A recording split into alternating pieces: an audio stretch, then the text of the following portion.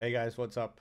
This is a video about my upgrade from a GTX 770 to my EVGA 1070 for the win edition.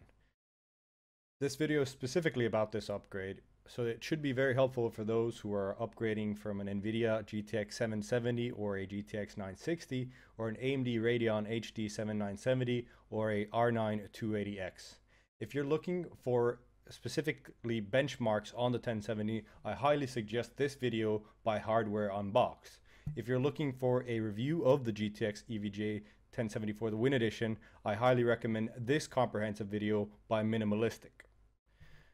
So let's cut into a sped up version of the unboxing of this product while I explain to you why it is that I went with the GTX EVGA 1070 for the Win Edition, and specifically why I wanted to upgrade in the first place. So the game that made me realize I wanted to upgrade my GPU was The Witcher 3, which I started playing this May. At ultra settings, I was getting somewhere in the range of 30 FPS, which for me is unplayable.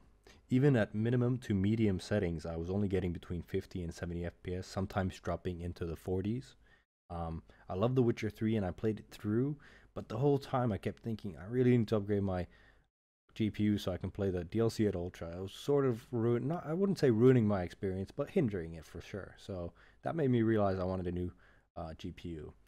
Obviously, I would benefit from higher FPS in other games as well, because I currently own and use a 1080p 144Hz monitor. So I felt like a 1070 would be providing me those extra frames where the GTX 1060 or the AMD RX 480 would only really get me playable frame rates, but they wouldn't be hitting 144 FPS or even 100 FPS in many modern titles.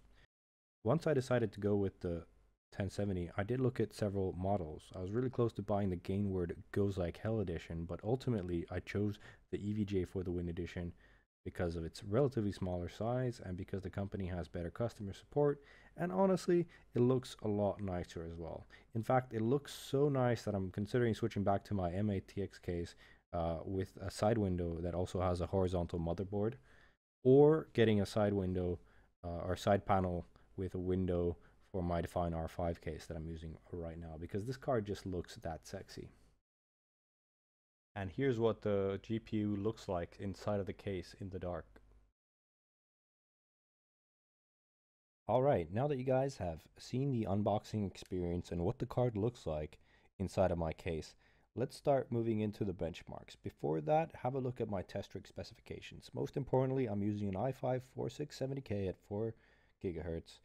I have 16 gigs of 1600 MHz RAM. The first GPU is the Asus GTX 770 DCUI2 with a factory overclock. No other overclocks have been applied to this card, whereas the EVGA GTX 1070 for the Win has a 130 MHz GPU clock overclock and 300 on the memory, so that it was running at 2076 in-game.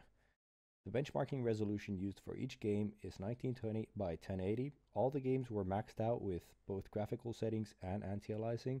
However, I did turn off motion blur when possible, and I also did not use Hairworks for The Witcher 3. I did the Unigine Heaven 4 benchmark, and I benchmarked 10 games.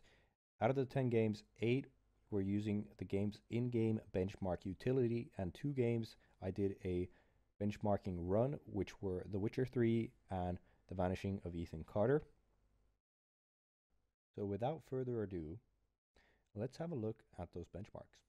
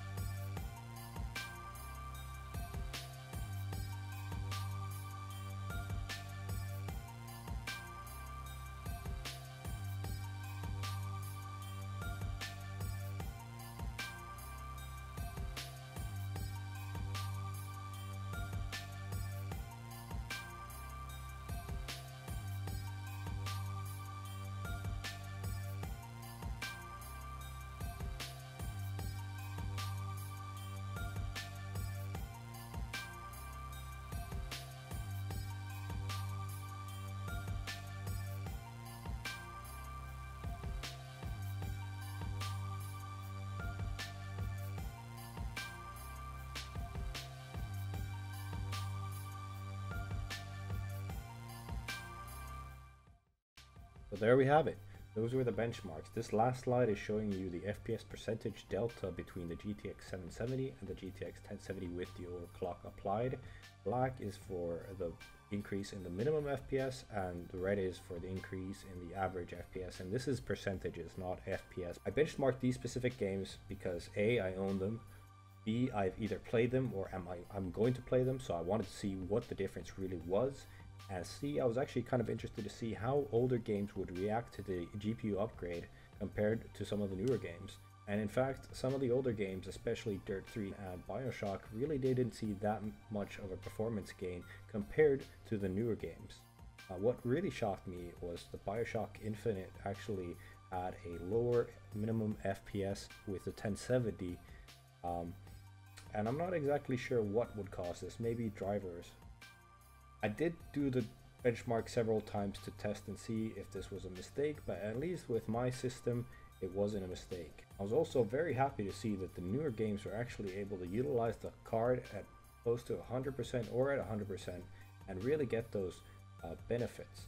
What's really surprising to me is some of the minimum gains we have here. For instance, Tomb Raider had actually more of a minimum gain than on the average gain, which is brilliant. That's actually what I would prefer because I hate FPS drops and I don't like it going much below the refresh rate of my monitor. Another really cool thing was how balanced Ethan Carter was in terms of the minimums and the average FPS. I feel like games should be optimized that way overall. And now if you look at the overall performance delta increases, we have 105 on the minimum and 115 on the average FPS. This is percentage points. So we more than doubled the performance of my card, and if we don't calculate those older games that aren't utilizing the GPU at 100%, we're talking closer to 150 than 100 in that case. Especially if you look at the Unity Heaven 4 increases, the minimum delta went up by 288%. And the maximum went up by 176%. That's just amazing. I'm really happy with these benchmark results. Alright guys, so that was my video on the 1070. I'm really happy with the results. I'm super excited to see how it performs in some of the other modern games that I haven't purchased it and have had no reason to play because of my old GPU. I'm probably going to lower down some of my settings in The Witcher 3 just so I can get a slightly higher FPS there. That is a super demanding game.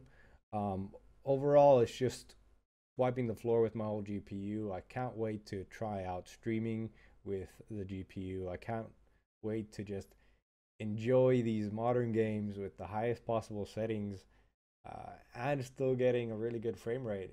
For me, high FPS is just, high hertz is just unparalleled to anything. I mean, if you have a great GPU but you're only running at 60 hertz, unless you're doing 4K, you're really doing yourself a disservice, especially now that you have stuff like G-Sync and FreeSync where you don't have to be hitting that high ceiling all the time. For me, it's just a game changer. It's just as important as a good GPU, and now thankfully I have both a high-end GPU and a high hertz monitor, and I'm just going to be really enjoying my gaming and my streaming, and I'm just super excited. So my impressions were great. If you have any questions or comments, just leave them below. I'll be definitely posting updates on any anomalies, any problems, any benefits that I've noticed that I didn't mention in this video, because like I said, this is a brand new video card for me.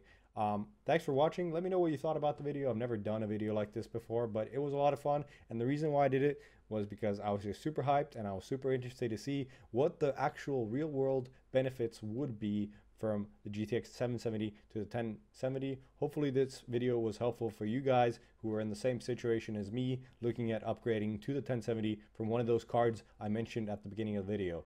Thanks for watching and peace out.